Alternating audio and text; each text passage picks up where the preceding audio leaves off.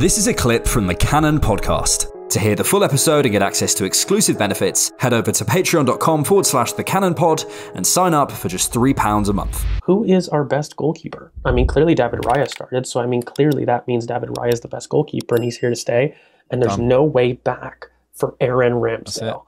Mikel hates him. It's done. Yeah, that's done.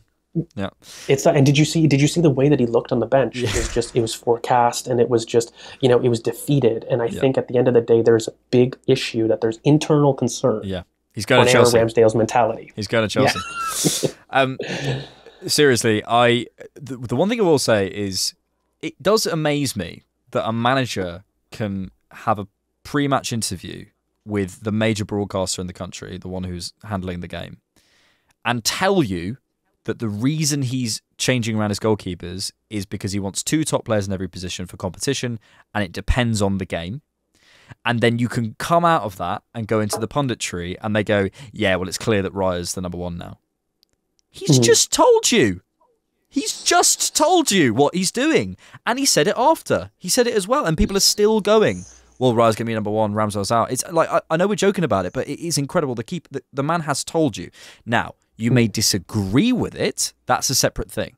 That is, you may disagree with how he's doing it. You may think you need a number one or whatever, and that's what we'll talk about now. But the idea that this isn't real. He's sort of messing around with you. He's been talking about it the whole time. He's been talking about it for years anyway. I will say, I said this to you earlier. I think it's a fascinating thing, and I'm fascinated by how this is all going to work. This is innovation, but we have seen it. We've seen it with De Zerbi, with Verbruggen and Steele this season, and we've seen it in various managers before in niche leagues that people can name.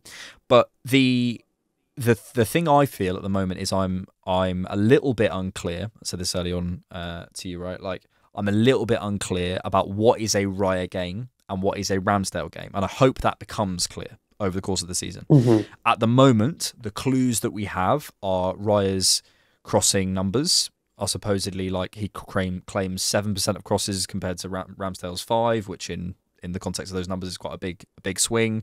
We've seen the numbers, and there's certain other numbers in terms of saves and all that sort of stuff that you could say, well, does that skew it? Then you have to look at team's play style and how much he's being asked to do certain things and how many shots you're being facing. So there's a lot of subjectivity around goalkeeper stats. We do have a few clues. We can think about Ramsdale's mental profile. We can think about, we have that idea in our heads of Raya maybe being better under the high press, which I would probably agree with. We sort of feel there's more calm, cool collectedness about Raya. But I do feel we're still working with scraps of information on this. And I'm looking forward, to be honest, to having this type of conversation in 6 months and going, oh, this game, that's a Raya game. That game is a Ramsdale game. Because even though I think we can sit here and say, Brighton, high press, who do you want to be baiting the press, playing round it, being the spare man in the build-up, that feels like a Raya thing. Who do you want away at Goodison Park, for example? I would have thought Ramsdale. So I don't, I feel like I'm still, I haven't quite worked that out. But yeah, I'm interested in your thoughts on that.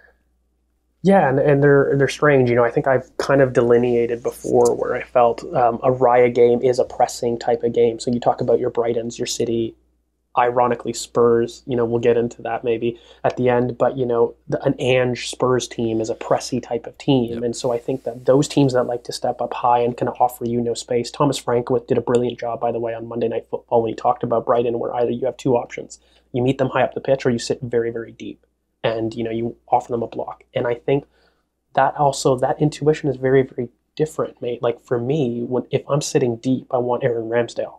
If I want to go very, very high, or have teams that are going to go against me, I would maybe want Raya.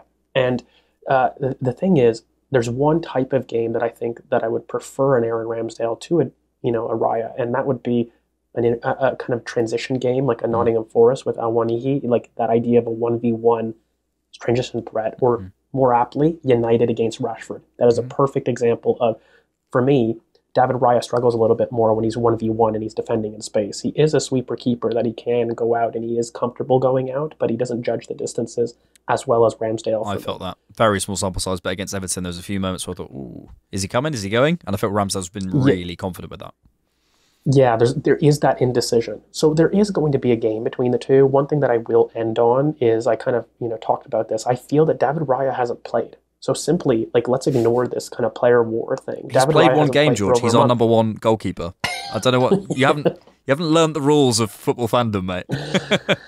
Evidently, I'm still trying to figure that out. But I mean, he still is somebody that, you know, if you're going to expect him to kind of come in against the Spurs, if we're all saying that we like pressing teams, Spurs are that.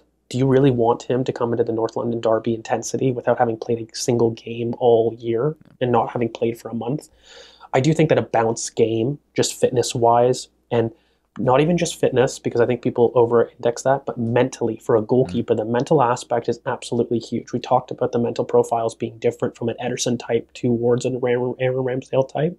That's also could lend us to the idea of the game. Aaron Ramsdale needs the crowd, and he needs to play himself into a game. David Raya is focused from day dot. He's very cool, calm, composed, but he's not intense in a sense. And that can lead to complacency on the other end of the spectrum, where you need somebody that's switched on constantly and decisive in those big moments that doesn't choke under pressure. I'm looking, yes, at the championship playoff. David Raya had one of his worst games in a really big moment, in a moment that mattered. He struggled to live up to the occasion. Now, of course, Aaron Ramsdale has also struggled in poor moments, by the way. It's not just, the Liverpool performance that he did really, really well in. He has struggled in really key moments of the press. I look at Brighton. I think Brighton last year he struggled with. He didn't have a great game against them.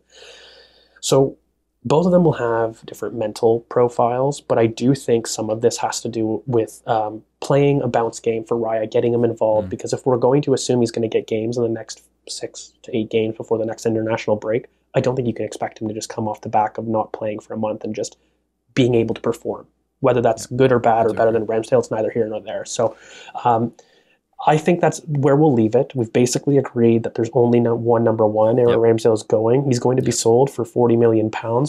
And it'll be 12. That's going to be we can't sell, mate.